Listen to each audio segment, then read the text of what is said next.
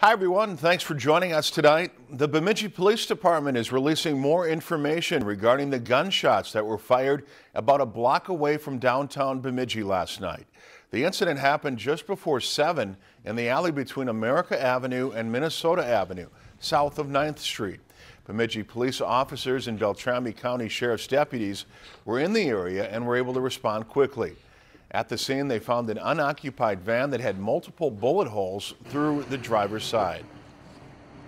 The officers observed bullet holes in that van, but nobody was around.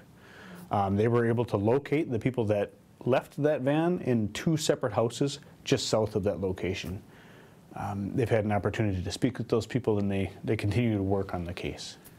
Police say the incident appears to be isolated between 2 separate groups, and there appears to be no threat to the general public. Right now, they're asking anyone with information to come forward.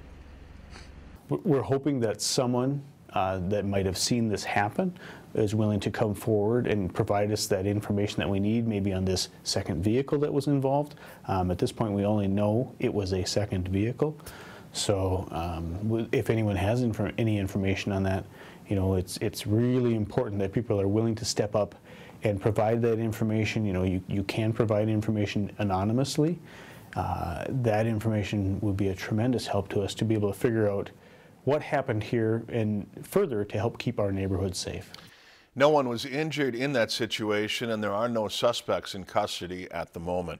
If you enjoyed this segment of Lakeland News, please consider making a tax-deductible contribution to Lakeland PBS.